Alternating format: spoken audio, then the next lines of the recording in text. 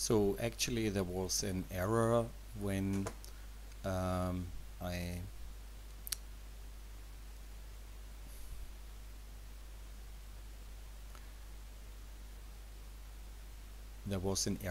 tried to compare these three different data sets, obviously because the group labels were different and could not be compared, so we have to go to the annotation again, and here we actually labeled the groups according to the treatments, but for a meta-analysis these group labels have to be identical, so we have to switch from control interleukin-1 alpha to control and treat, for example, and then we go here to submit, and we do the same here for the PDGF sample.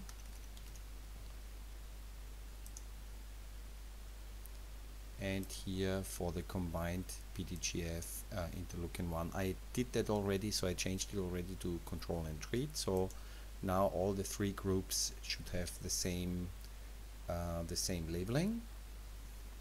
And let's check the data summary briefly again. So here it tells us how many differentially expressed genes had been detected for the different treatments. And now we go to proceed.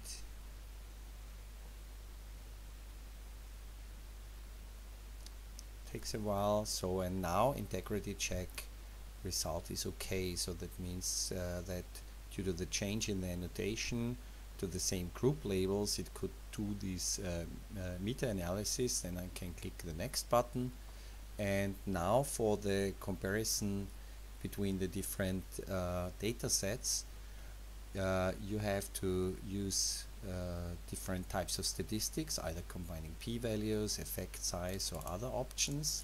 So let us try with the Fisher method and the significance level of 0.05. So then we go to submit, and here actually a very large number of genes had been identified overall to be differentially expressed. So when we go here to proceed, and now we go to visual exploration, and we want to see the chart diagram, and accept the metadata set, we would like to include all the different data sets. And now it tells us that it is not possible to display these relationships in a chart diagram. So the results contains 2,720 genes and just 2,000 are allowed. So that means we have to focus on more significant genes. So we can go back to meta-analysis here on the upper left side, and now we try here different other methods. So let's try to reduce the significance level in the Fisher method. So when we do that, we still come to more than 3,000 genes. So now we probably try the combining effect sizes, and we go here to 0.01 the significance level. We click submit, and now we are actually below the 2,000 genes, and that means that we have a more stringent selection, and with that it should basically be possible to use the chart diagram output. So we click here on that, we deactivate metadata set, and actually the name of the data set tells us now the treatment, although within the data set the treatment is always called treat.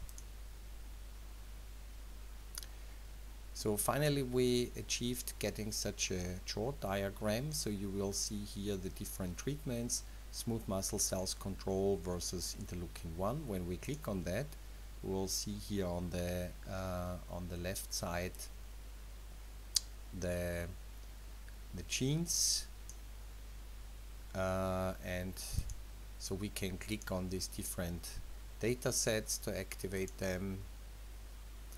And now we can, on the right side, limit our analysis, for example, to control versus. We investigate the reactome database, and we apply that to the gene list smooth muscle cells control versus PDGF treated. So here we see then p-value is not so good, so probably not so many genes that are altered here. So, and then we look, okay, when we go for smooth muscle cells control versus treated with both interleukin 1 and PDGF, so we see this pathway significantly enriched, and when we go for interleukin 1 alone, we will see actually just 2, because it is actually a smaller list of genes that are significant then as compared to an analysis of a single data set alone. Okay, now we can basically look at we can calculate intersections, unions or differences between the different data sets.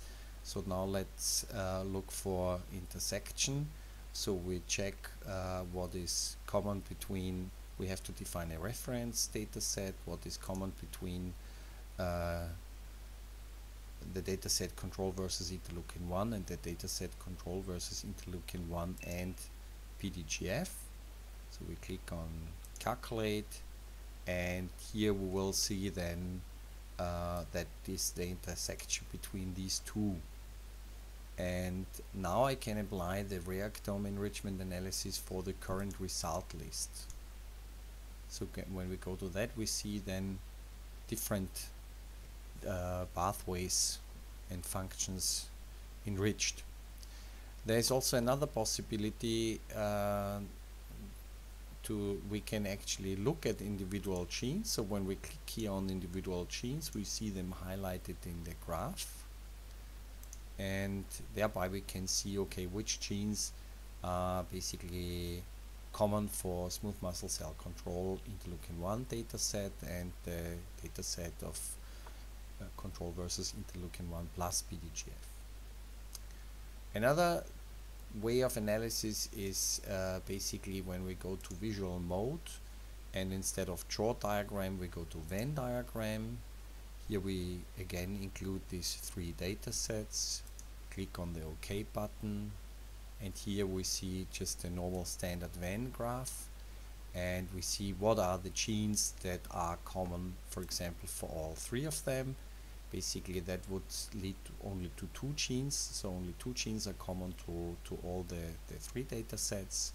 And now we can look what is specific for interleukin 1 alone, so that is this list of genes. What is specific for PDGF alone, that would be this gene list, and what is specific for the combination. And this is actually a much longer list, apparently, because more genes are significantly altered when we have the combined treatment of these compounds. So now let's try what the outcome is in terms of enriched functions. So for the combined treatment and reactome, when we click on that, we will see here antigen processing, glucose metabolism, and so on. And that would actually be something that is specific only for, so that is genes that are not in interleukin 1 alone and not in PDGF1 alone, but only specific for the combined treatment.